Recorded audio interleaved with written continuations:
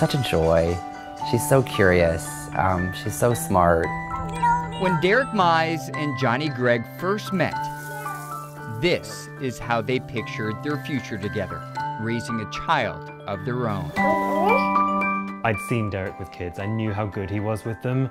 And when he said that he wanted them, I was like, this is a no-brainer. Of course we should have children. I felt, even though I was gay and it might look a little different, I still just knew in my heart that I was going to figure out a way. They did figure out a way, and it started in 2017, 4,000 miles away in London, with a longtime friend who agreed to be a surrogate to carry their child. An anonymous donor supplied the egg. Johnny's sperm fertilized the embryo. 9 months later, they were all in the delivery room together. Things that just kept going through my mind is, I'm going to meet you now and I'm going to take care of you for the rest of your life. Moments later, they met their daughter, Simone Mize Gregg, born June 2018. There's nothing, I mean, I know it's cliche, but there is nothing like the feeling of a baby that was just born on your chest. A, B, C. More than a year later, instead of focusing on Simone's next milestone, they're now fighting to keep her from deportation. While both her fathers are U.S. citizens, the State Department does not recognize her as an American because the father with the biological tie, that's Johnny, did not live in the U.S. for the required amount of time prior to Simone's birth. It completely discounts Derek as a parent, who is also listed on the birth certificate. The U.S. Consulate's office in London told them just before they boarded a flight back to Georgia. And she took a deep breath and she said, I'm really so sorry to tell you that we will not be able to give you a passport because Simone is not a U.S. citizen. And my heart went to the floor. That was crushing.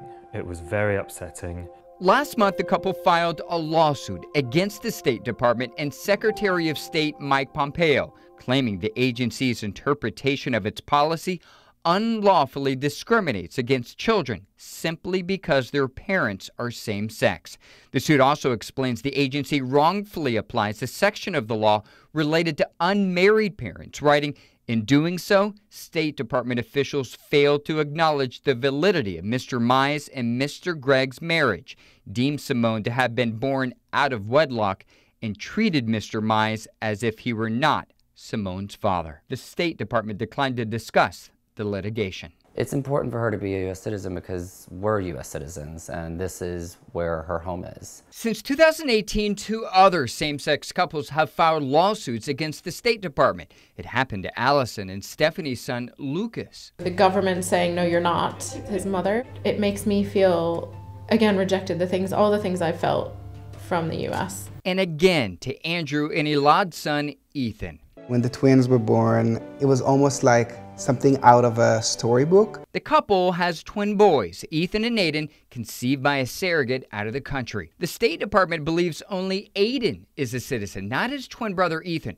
because the sperm used to create his embryo is from his Israeli-born father. If we were a straight couple, and I was an Israeli woman, and both of our names were on both kids' birth certificates, would you ever require us to perform a DNA test? This past February, a federal judge sided with the couple, calling the State Department's policy unconstitutional and unlawful, ruling that Ethan is a United States citizen. Despite the judge's decision, the U.S. government has yet to recognize Lucas or Simone as Americans. They are denying the fact, however, that this child is an American citizen. Representative Hank Johnson is one of about 100 members of Congress who signed a letter this past June demanding the State Department change its discriminatory and cruel policy.